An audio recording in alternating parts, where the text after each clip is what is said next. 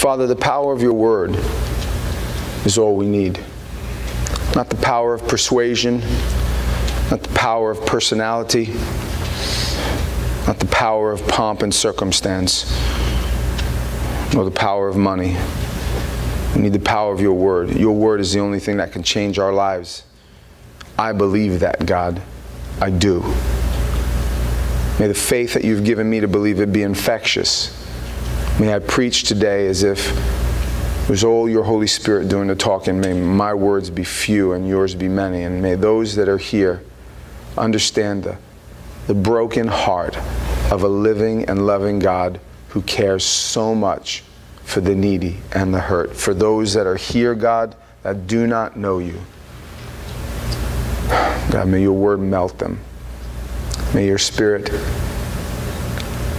penetrate them. And may your blood save them. These things we pray by Christ's power. Amen. We've looked at the life of Paul.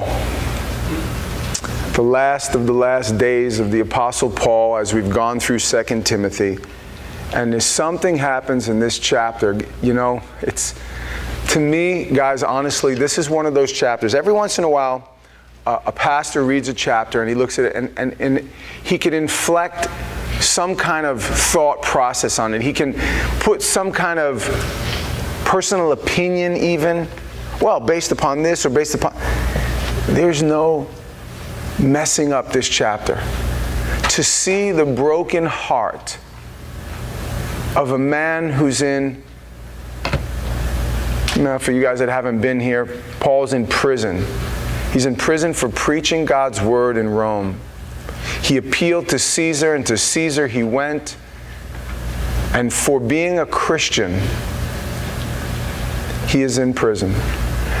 And he's been sentenced to death, and he's waiting for the shoes to walk down the hall. Paul, you, now. Church history tells us it was soon hereafter, and that this being about AD 67, about 67 years, excuse me, after our Lord resurrected,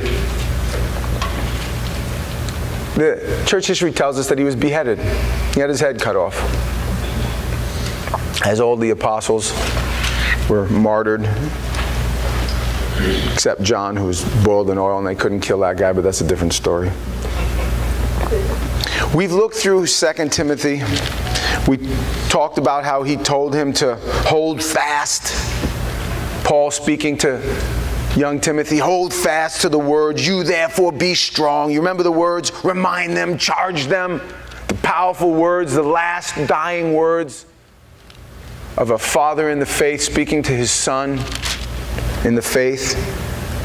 Last week, perilous times are on the way. With that thought in mind, verse 1, chapter 4 says, I charge you therefore, given all the powerful, excuse me guys, I'm sorry. I'm okay now. Given all the powerful words that Paul uses, he says, I charge you therefore. Because of those things, here's what he wants. You ready? You with me? Tune in, focus up, listen this. Before God and the Lord Jesus Christ. Now, if you want your son, your daughter to do something, you say something like, you promise? Some of you might even say, you swear? Here, you're talking about tightening the screws. I charge you therefore before God and Jesus. And let me remind you, he's going to judge the living and the dead at his appearance and his kingdom. Now, I don't know what that means, but it means like more. I charge you more. Not just before God, not just before, yeah, I'll take one. Just in case it happens again. I got 2 of them now. That's good. Thank you, baby. Yeah, juggling was never my forte. I had that cold last week. And God didn't heal me. He let me walk right through it. He will judge the living and the dead at his appearance and his kingdom. Well, what is he trying to, therefore, in front of God, in front of the Lord Jesus Christ, in his kingdom? What are you trying to make him promise you, Paul? Imagine being Timothy, reading this letter. I charge you, therefore, before God, right? And the Lord Jesus Christ. What are you charging me, Paul? At his appearance and his kingdom?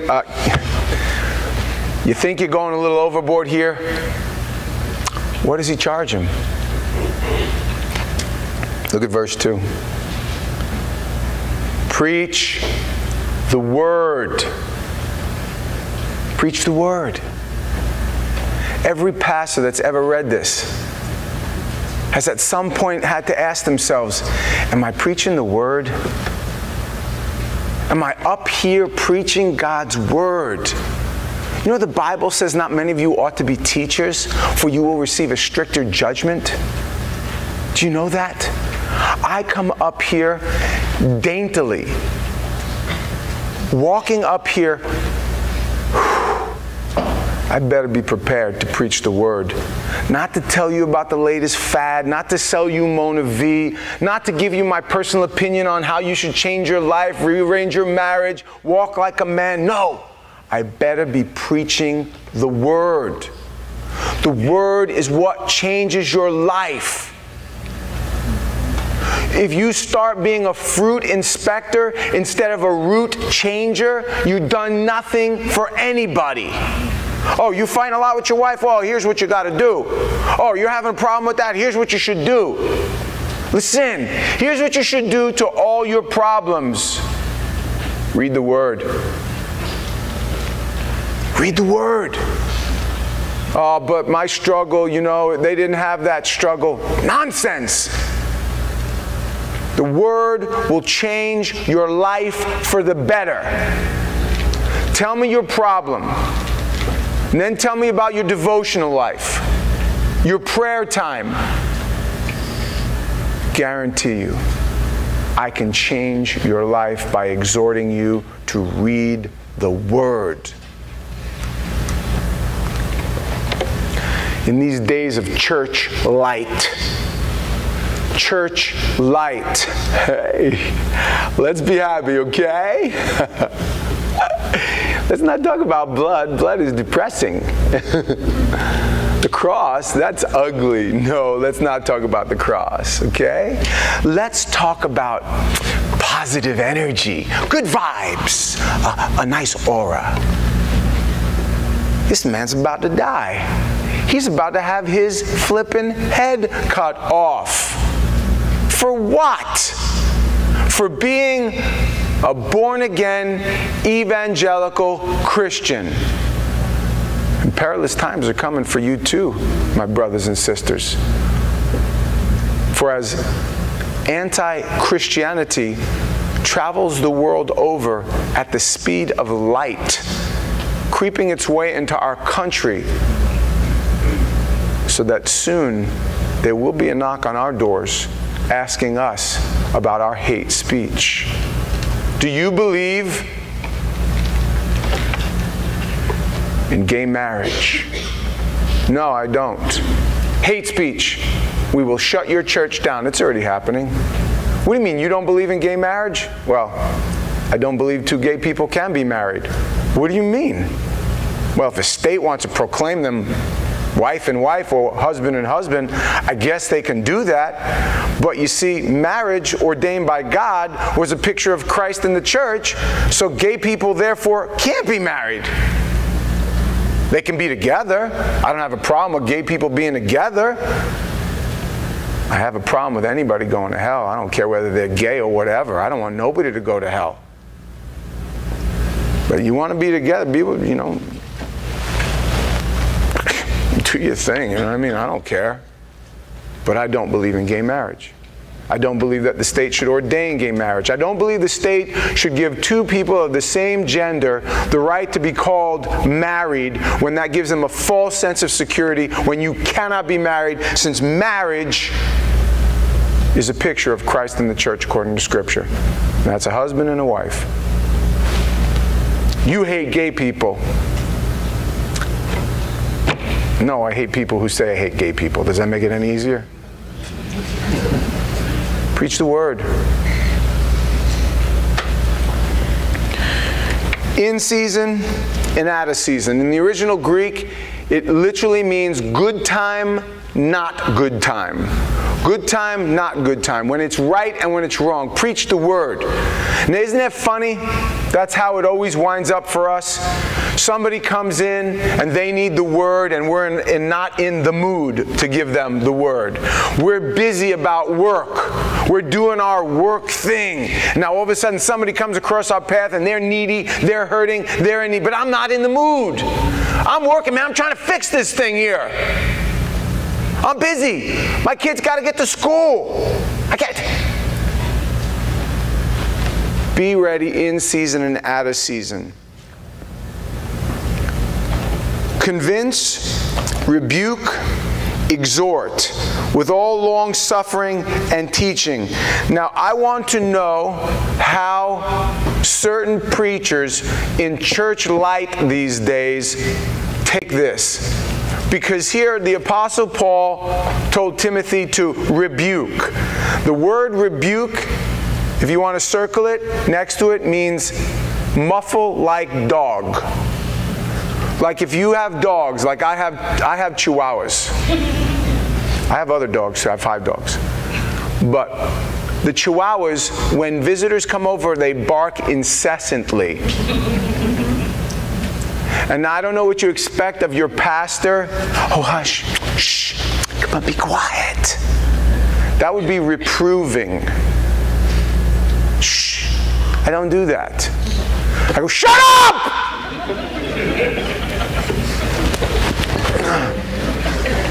Amen.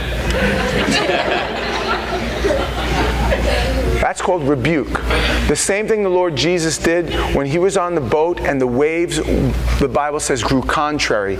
And the apostles were freaking out. It said he grabbed a hold and he looked and he rebuked. Be quiet! Be still!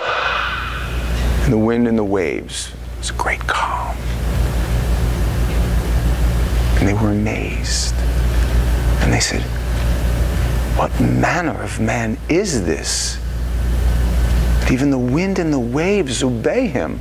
And the picture for us is the Lord is on your boat and the wind and the waves grow contrary. What a picture.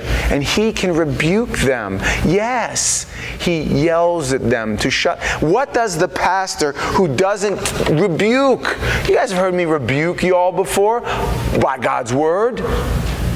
How do they make this? How do they get this exhortation? Well, you know, Ryan, if you rebuke less people, more people would come to your church. I don't care. I'm not trying to grow a big church. And you're about to see why. Continuing. 4, verse 3, the time will come when they will not endure sound doctrine, but according to their own desires, because they have itching ears, they will heap up for themselves teachers. Oh, I heard this guy on TBN. We've got to get him for our church. Oh, what a teacher. He's this and he's that and he's dynamic and he's this. He tells great stories. You know, Church by the Glades had Vitor Belfort last week talking about anti-bullying. Maybe we should get him here. The guy that beats people up in a cage talking about anti-bullying. I love it. I should get him here. They'll heap up for themselves teachers that their itching ears want to hear for their own desires.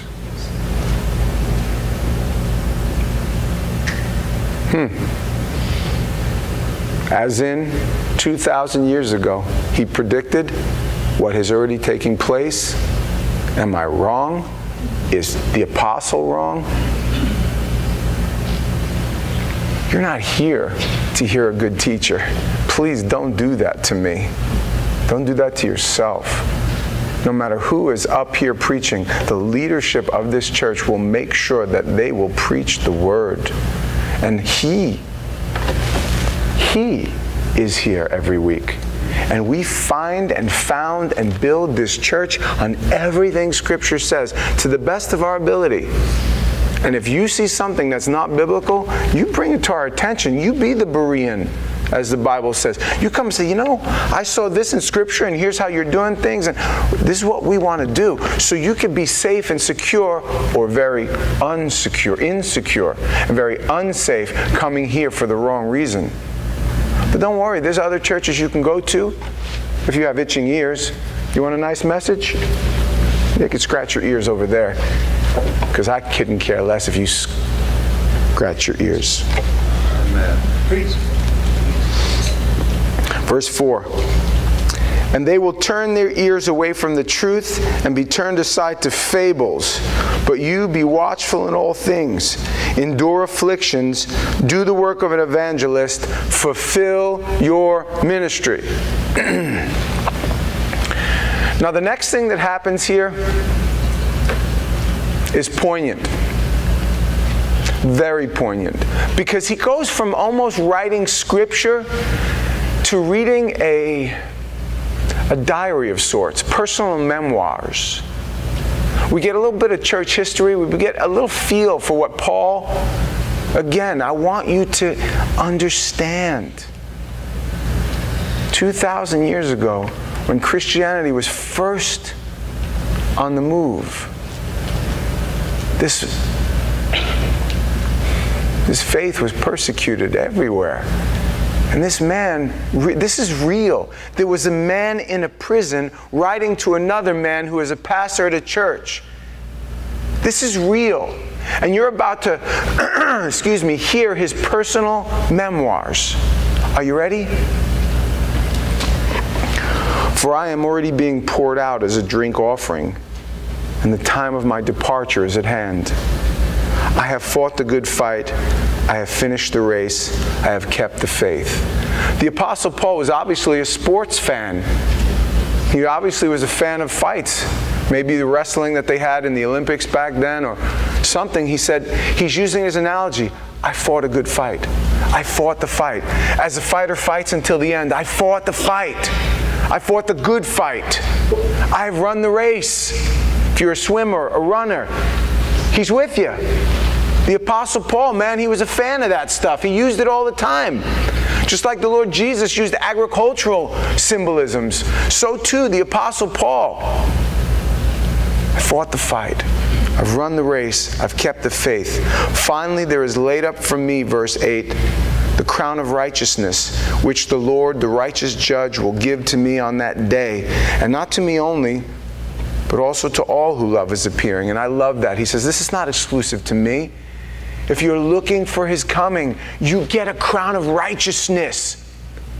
Now, let me tell you, I know the vast majority of you guys are thinking, crown of righteousness? Listen, I ain't righteous. Neither was Paul. He was a man who did the best he can. In some areas, his life was terrible. Just like you. He says, come on.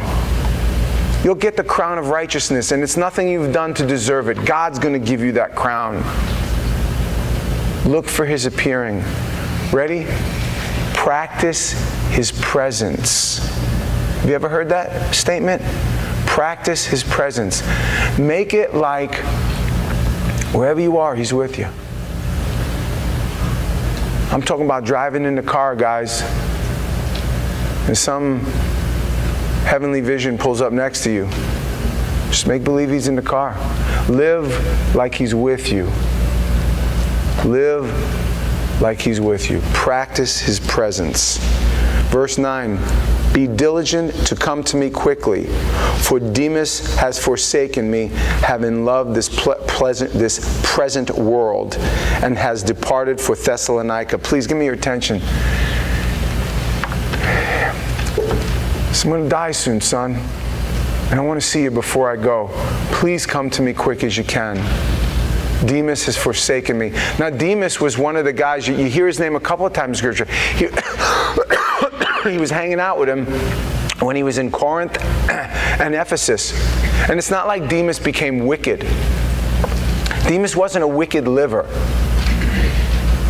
Demas said, wow, this just got a little too real for me. They're going to kill Paul? And here I am going to visit him, and they see that I'm one of him. When they kill Paul, they might kill me. Did this get a little real for you maybe soon? It's not like he loved ice cream and Cadillacs and playing golf and, you know, that's not what he liked. You know what he liked? Breathing. And there is a time when your faith in Christ is going to start to cost you a little bit more. Maybe for some of you new folk, everybody's going to be talking about what they partied on this weekend when you go to work. The waitresses, the waiters, you know, people at the water cooler. Oh, bro, you don't know what I did. Oh, my goodness. Hey, bro, what'd you do? Went to church. What? Dude, you ain't becoming one of them, are you? Heaven, yeah.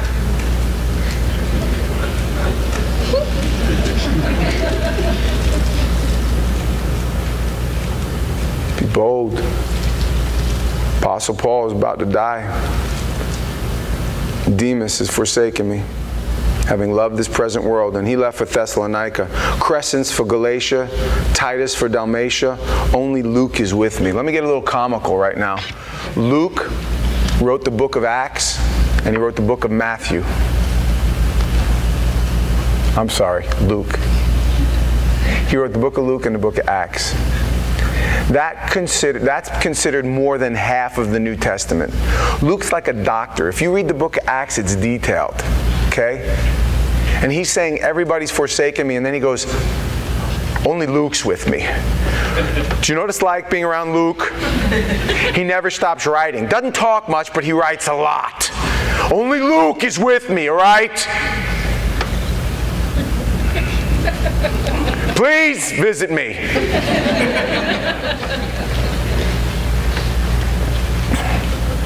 Get Mark and bring him with you, for he is useful to me in ministry. There's something so precious there. If you keep your place here and turn to Acts chapter 15,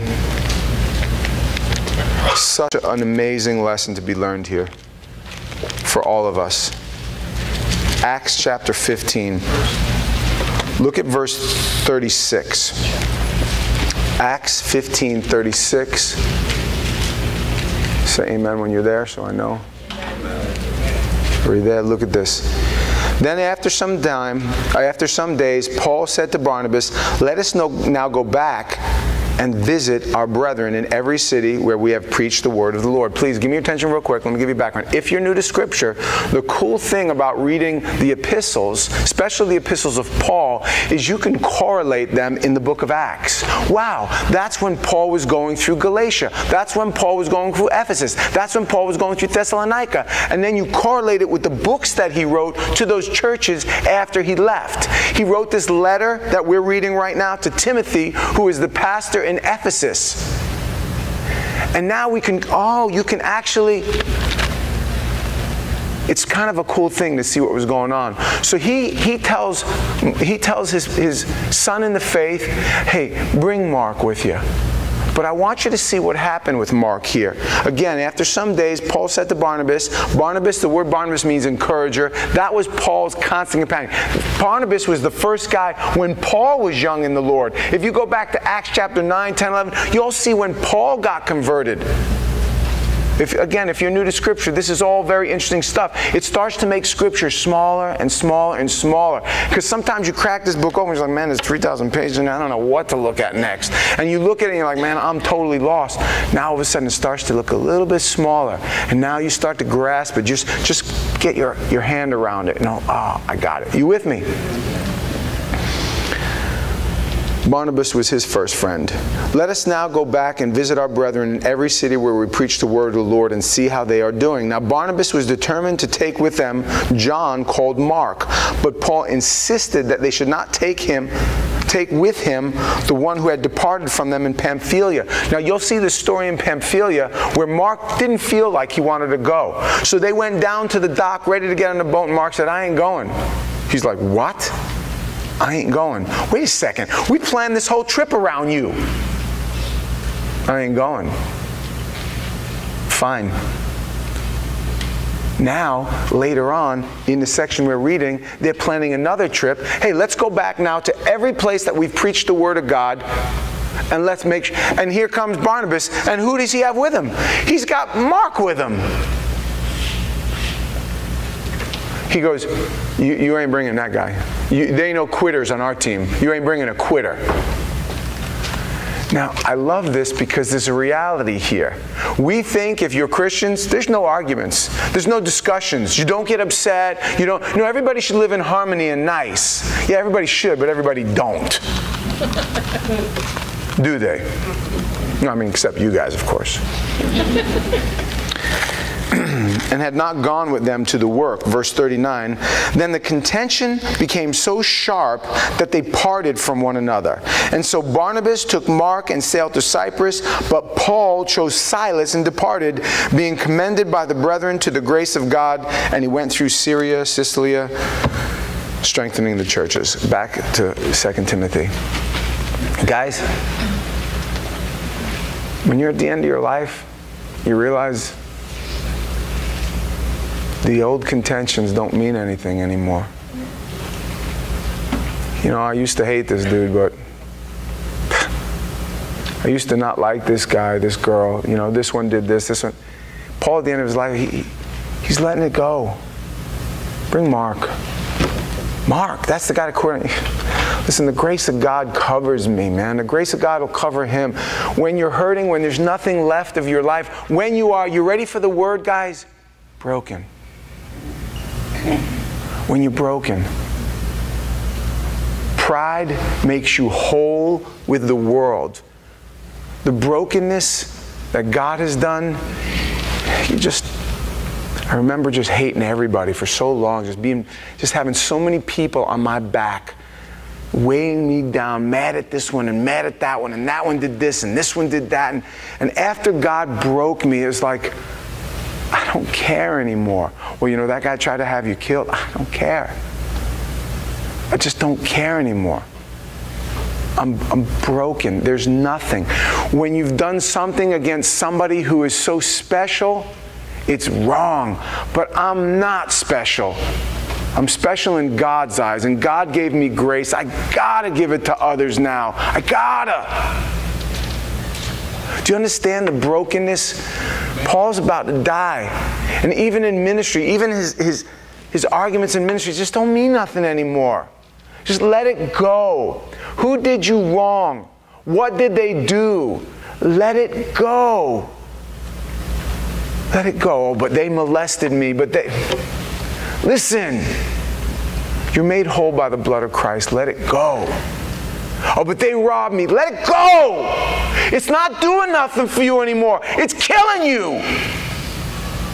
You hear him? Get Mark and bring him with you, for he's useful to me for ministry. Verse 12, and Tychicus I have sent to Ephesus. Bring the cloak that I left with Carpus and Troas, and when you come, in the books, especially the parchments. Listen to me. Why don't I want a big church? This is the Apostle Paul, the first missionary. He gave his life and his death for the ministry. He should not be alone in a prison without a coat to keep him warm. This is not happening in our day and age. Pastors are retiring. Oh, they got it made. Oh, the church bought them a big house and they got a nice pension. What? This is the Apostle Paul, and he's got nothing. Can you bring me a coat? It's cold in his friggin' cell. I got nothing.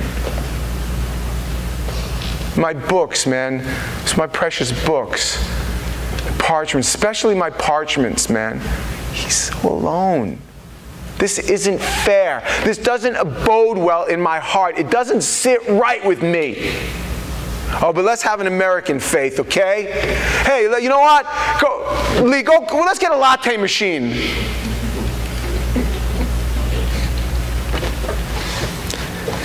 When I read this, I feel dirty. You know what it makes me feel, guys? You ready? It makes me feel grateful. Not self-defeating, not, man, no, I go, God, why have you chosen me to be so blessed? We have air conditioning and lighting. We have a giant church. Giant church. For you that don't come from Calvary, Fort Lauderdale, or Pompano First Baptist, this is a giant church, man. This is big. Pastors come in here, real pastors come in and they go, hallelujah. Oh, look what the Lord has done. Black ceiling tile. I ain't kidding. You read this, the Apostle Paul, the man whose message I'm preaching, I'm living off of what he started. And he's, bring me a coat and a book to read, please. Everybody's left me. Everybody's gone. I'm alone. Nobody's left. Oh, but God's with the big churches, right? Because the Word of God's going forth, and we know that success means having a giant church. Because that's somewhere in Scripture. Nowhere in Scripture. Verse 14, Alexander the coppersmith did me much harm. May the Lord repay him according to his works. It's a man named Alexander the coppersmith, and apparently he had a habit. You know what he did? He went from church to church to church, and he was a coppersmith, and I think he extended that. He was like a musician or a carpenter or somebody who went from church to church, and he immediately offered his services to the church, to the pastor, and he was endeared immediately. But Paul said, watch that guy. He's a son of a gun. He will hurt you. And it happens every day in our church. Listen, we've had people come and go, and they come here and they bring their talent, and they give, hey, make me the worship leader, or make me the head. And we, by the grace of God, quote unquote, or should I say the grace of man, we put them in position, and they hurt us, and we call the church that go and say, listen, be careful with that dude, okay? Oh, we know better. We'll do something that you didn't do. And he hurts more people there. And then he goes to the next church and hurts more people there. And he goes to the next church and hurts more people there. He or she. Here, the Apostle Paul wasn't gossiping. He was saying, listen, the guy Alexander the coppersmith, he's dangerous. Watch out. And then something underlined in every pastor's Bible, may the Lord repay him for his works. Totally separate though. You must also beware of him, verse 15, for he has greatly resisted our words. Verse 16, at my defense no one stood with me, but all forsook me. May it not be charged against them. But the Lord stood with me and strengthened me, so that the message might be preached fully through me. Listen, let me explain to you what happened. And we don't have time, but you can look up Acts 24 through 26 at home. Paul goes before the king, and there's nobody. Nobody. If they came in here and arrested me, how many of you guys are going to show up to my court case if they knew if you show up for him, you might be arrested too? Listen, this became very real to me and my wife. We adopted Cammie, and then we fostered her sister, Kiki, and we're looking to adopt her, and the state didn't want us to. The state looking to do somebody a favor was trying to give the kid back. There was that whole color thing that they went through. They did this whole thing to us, and all of a sudden this lady said, hey, we'll have your kids removed. It was like a smack in the face. What? They're going to bring a charge against us for child abuse. We'd lose our own kids. Whoa, whoa, whoa, whoa, whoa, whoa, whoa, whoa, whoa. We're just looking to be fostered. We're just trying to do a good deed. We don't want this to get, that's a little bit too real. You know what I'm saying? Do you know what I'm saying? This just got real for us. I don't mean like real like is in finances. I mean like you will be charged with child abuse, you will lose your kids, and you will have to go to court. For what? Sorry about the spit. For what? For taking care of somebody else's kid? No. For not following the system. I'm not letting you put that kid back with that mother. Her whole family's called us and told us she's still on crack, she's still prostituting herself, and this kid is perfect, and we're not going to let you ruin her. Don't interfere. This is the way the system works. The system don't work like that in our house. We'll charge you with child abuse. Interfering. What? And how many are you going to show up? They look, oh, you with him? Are you with that guy? You with them? Okay. You're out there taking names, writing down plates. You say that now, but let me tell you, it caused me and my wife to pause for a minute. Maybe, this just got real. No joke, this got real. And this is exactly where the apostle's at, man. Verse 16 again. At my first defense, no one stood with me. The Apostle Paul, there they are, in court, standing before the king, Felix and Festus. Who will speak for the Apostle Paul?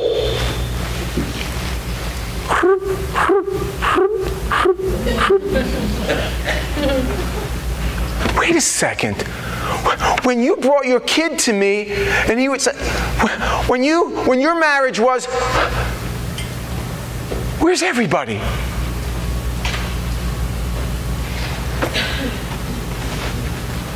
Say something, Luke.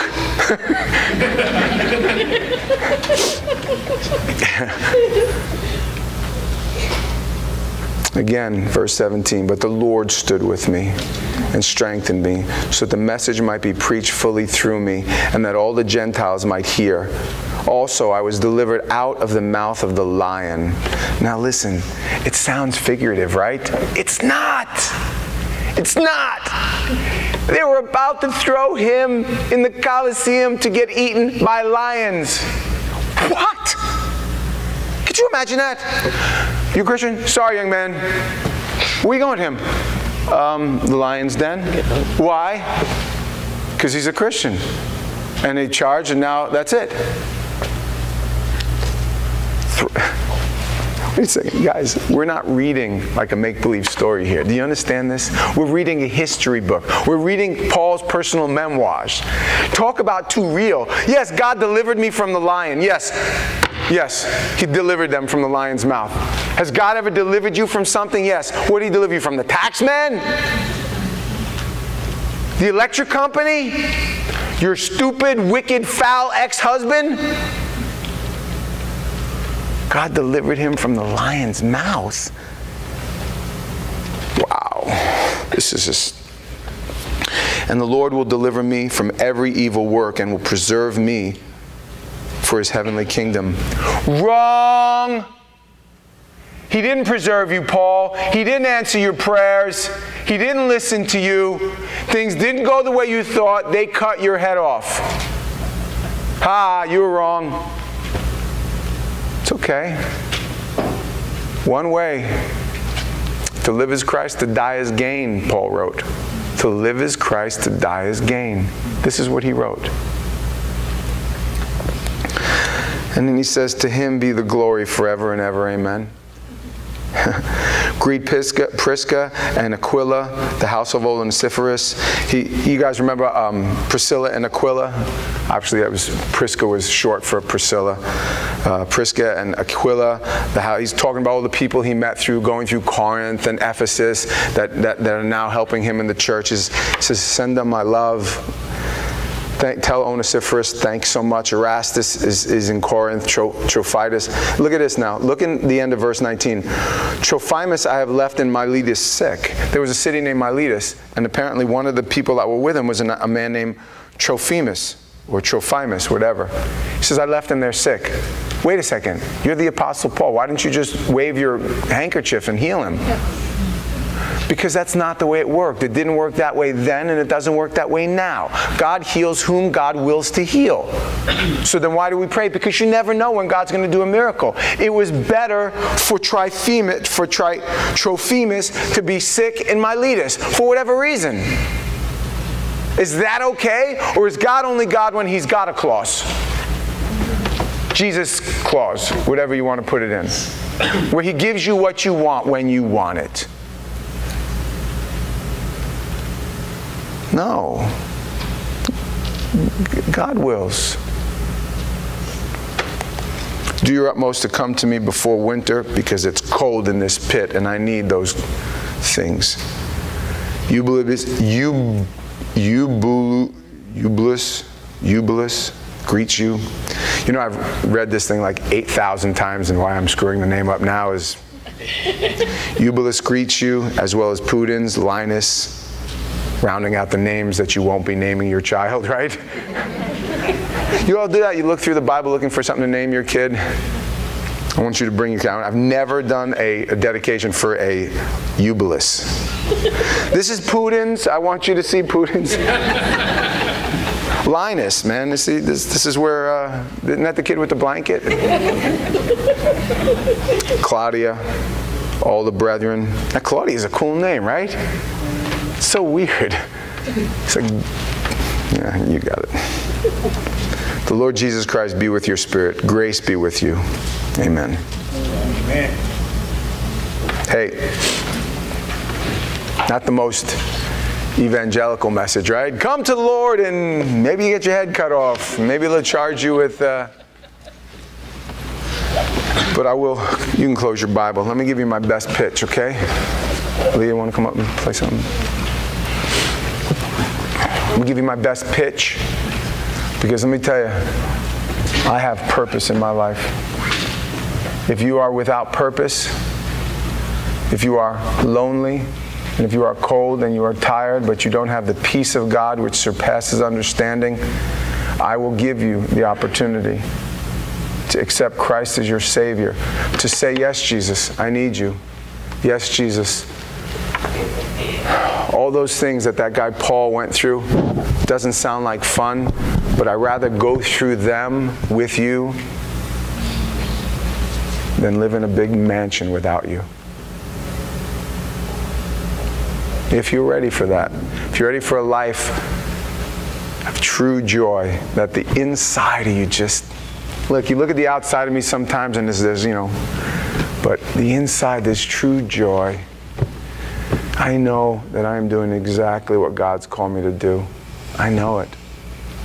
And if you're not sure of that, I'm going to give you the opportunity. When Leah starts playing, the Christians that are around the room, pray for those that don't know Christ here. That they would, something would just, it's my time. It's my time. It's your time to accept Christ as your Savior. Take a minute, think about these things. If you've been waiting, and I just had this sense, and I hope it's the Holy Spirit, that there's somebody in here that's been waiting for this for like a really long time. A really long time. And they've often wondered how to do it. We're going to tell you exactly, according to the Word of God, how it gets done. So think about the things that we talked about, and think about your life for a minute.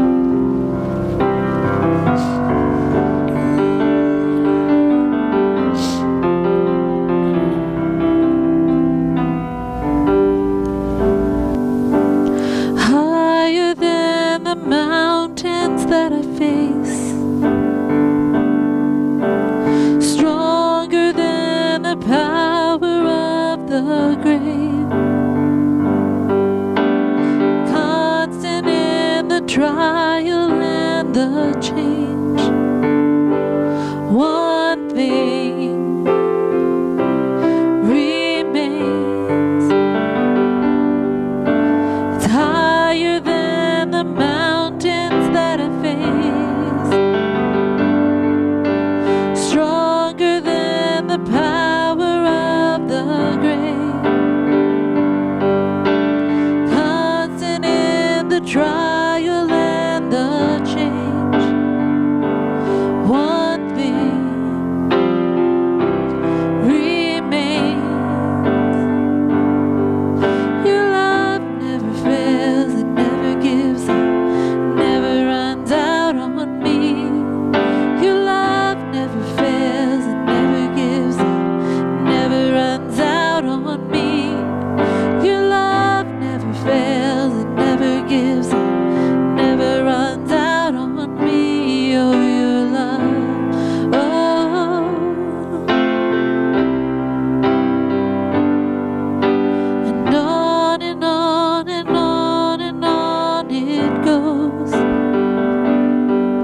for it overwhelms and satisfies my soul. And I never ever have to be afraid. For one thing remains, your love never fails, it never gives up, never runs out on me. Your love never fails, it never gives up, it never runs out on me. Your love never fails, it never gives up, never runs out on me. Oh, your love, oh, it's unending. Oh, your love, oh, it's unfailing.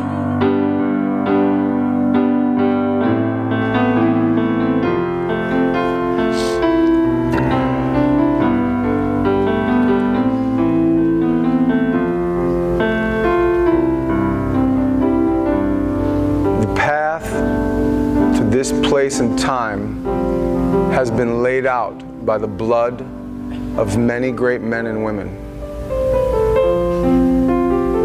But your entrance into the door of light, of heaven, has been opened by the blood of a king.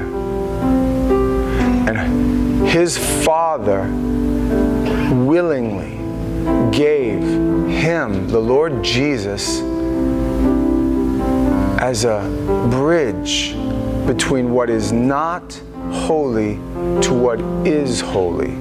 The Bible says that he who knew no sin became sin for us, that we could be called the children of God, to them who called upon him. People say all the time, well, everybody's the child of God. No, everybody's the creation of God. But you must call upon him. The Bible says that if you confess with your mouth that Jesus is Lord and that you believe in your heart that God raised him from the dead, you'll be saved. Saved from this world, from your own desires, and from the pit of hell, of which without Christ you are heading. And you know it.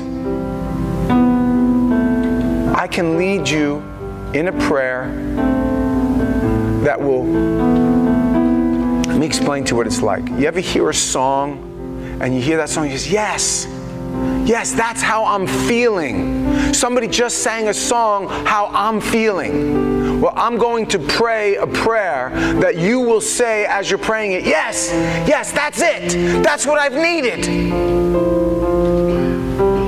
If I'm speaking to you, or if I'm speaking about you, stand to your feet and be ready to say this prayer with me.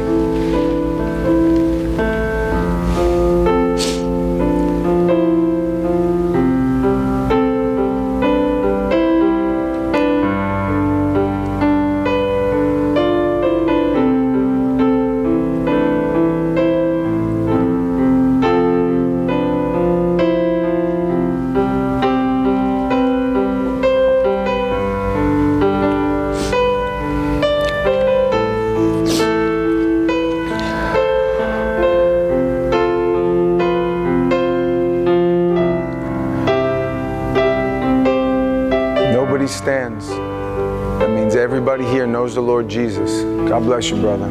God bless you. Congratulations. And you, sister. God bless you. Congratulations. Don't stand unless you mean it. It's got to be something sincere. Don't do it because of my impassioned cry. Do it for the yearning of your heart.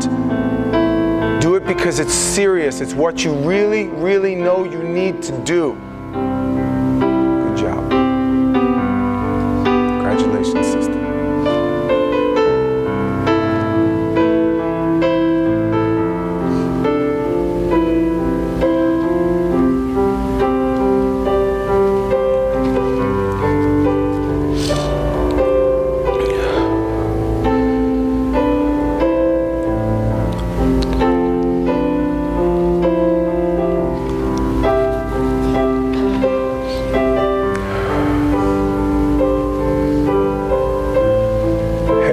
If you've already accepted him as your Savior, and you want to rededicate your life, just make it good. You've had some junk going on in your life and your heart's been wrong, man. Don't be afraid. Just to rededicate. Don't be afraid to just, I don't care who sees, I don't care who knows. I got to redo this thing, man. I just want to confirm the call. You too.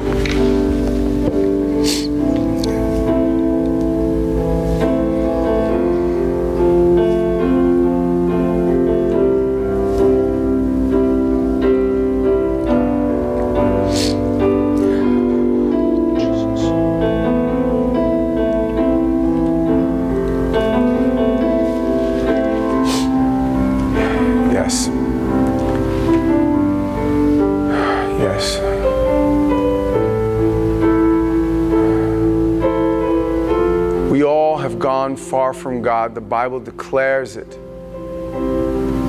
We all have fallen short of the glory of God.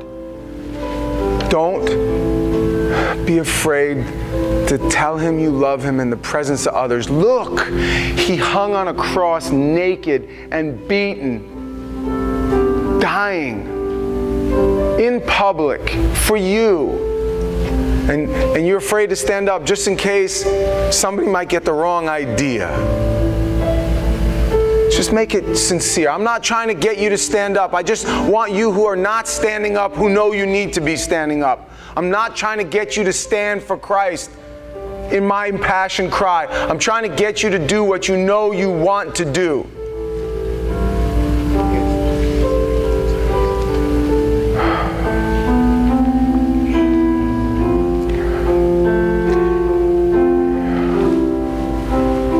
You that are standing,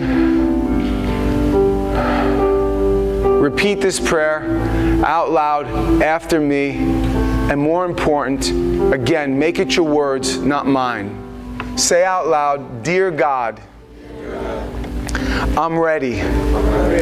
This time I'm staying in your light, in your love, and in your word.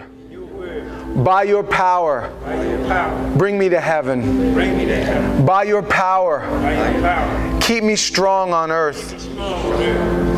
May I be called a Christian and never be ashamed again. Whether it's work or school, give me strength. I mean it. This time I'm yours. Forever and ever and ever. In Jesus' name. Amen. Amen.